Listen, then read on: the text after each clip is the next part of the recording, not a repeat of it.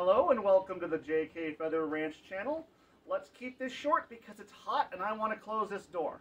Gas is $6 a gallon, our truck gets 20 miles per gallon on a good day, and we have an electric car and a trailer hitch. Let's make that happen.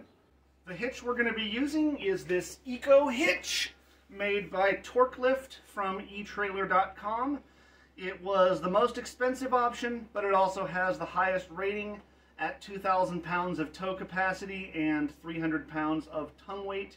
It actually goes behind the bumper cover and bolts behind the crash bar. So let's get started putting it on. The first thing you'll want to do is remove these 2 screws under the hatch and 3 screws behind the wheel.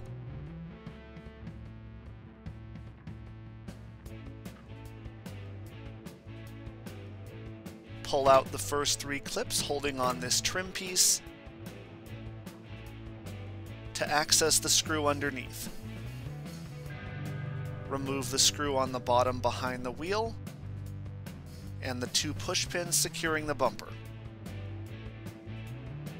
Once you've removed the fasteners from both sides, gently pry up the clips holding the bumper to the body.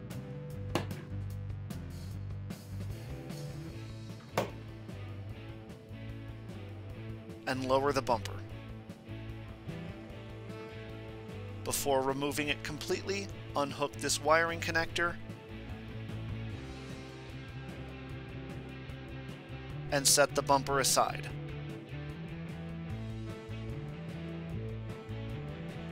The hitch mounts behind the crash bar, so remove the 3 15mm nuts on each side.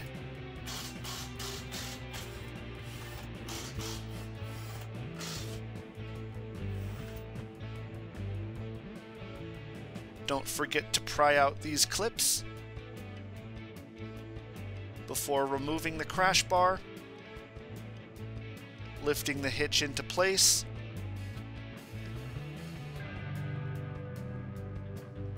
and reinstalling the crash bar. I used a single nut to hold it in place while applying Loctite to the threads, and then reinstalled the nuts. There's a torque spec somewhere, but the instructions fell out of the box during shipping. I then test fit the bumper,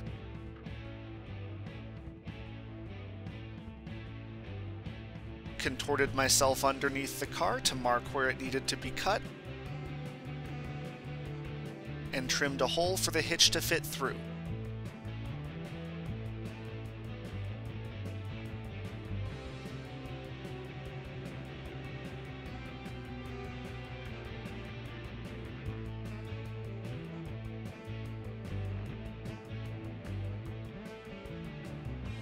Reinstall these wiring clips, lift the bumper back into place,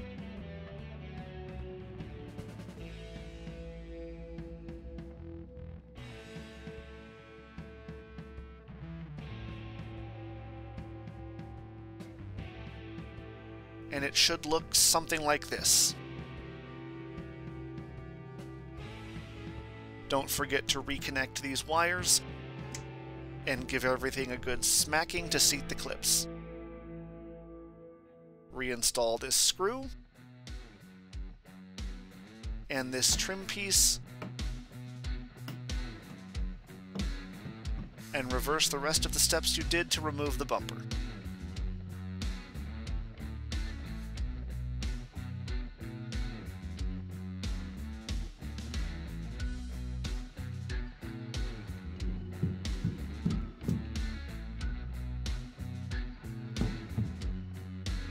Now we'll move on to the wiring, which is the part that most of these videos don't show. First, disconnect the 12-volt battery,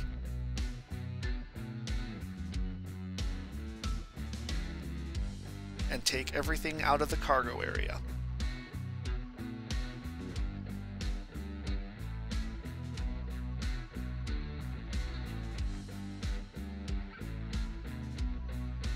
Pry off this trim piece,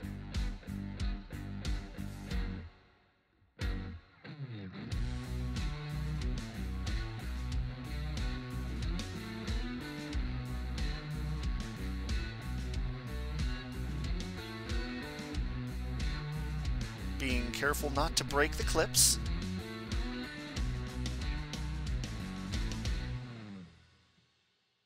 Pop off this cover and remove the screw.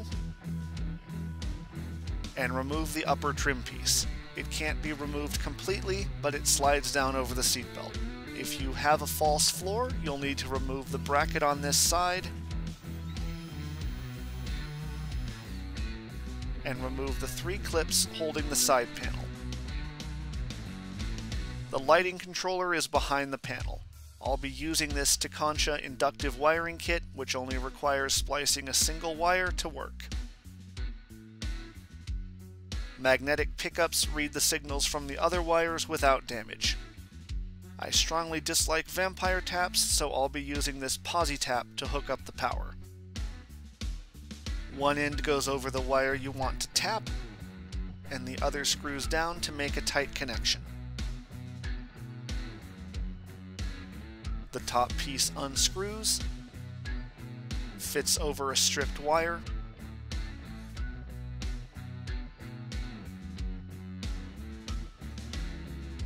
and screws back into place.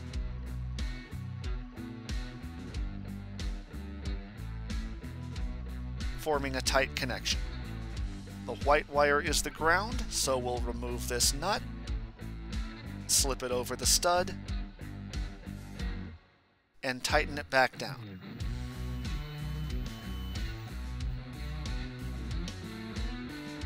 Unhook this connector and carefully cut back some of the sheathing around the wires.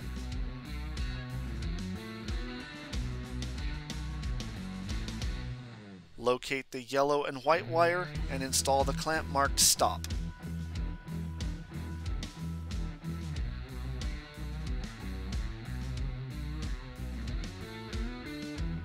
Attach the clamp marked tail to the brown and gray wire.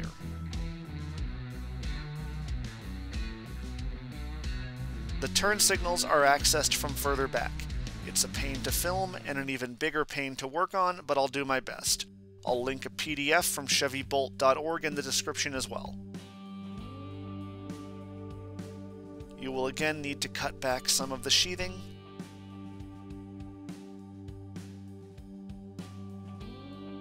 Locate the blue and white wire and install the clamp for the left turn signal.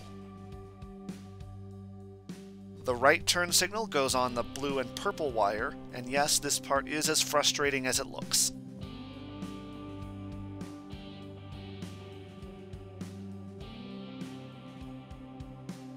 With everything hooked up, I mounted the controller box on this stud here.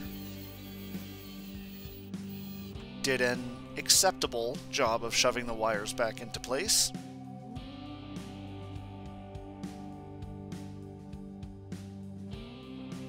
And reinstalled the side trim panel.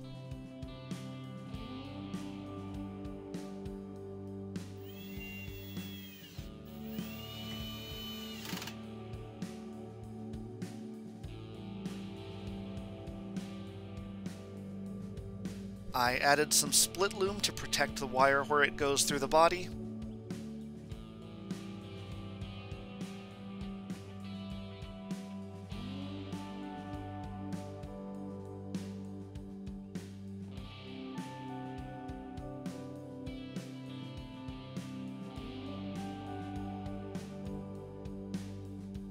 And drilled a hole big enough for the flat connector to fit through, while my wife spastically filed down the rough edges. I added another piece of split loom and some silicone tape just to overdo things. Normally you'd use a pre-made rubber grommet for this, but my wife wanted a reason to use her 3D pen, and it saved me a trip to the hardware store.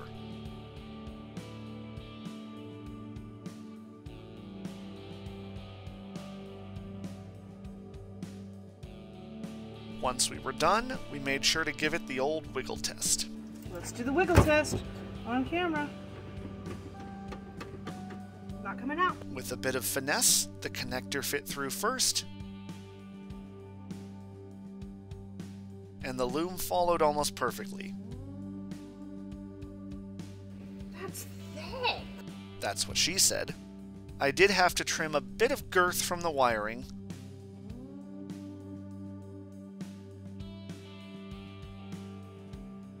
for the last panel to snap back into place.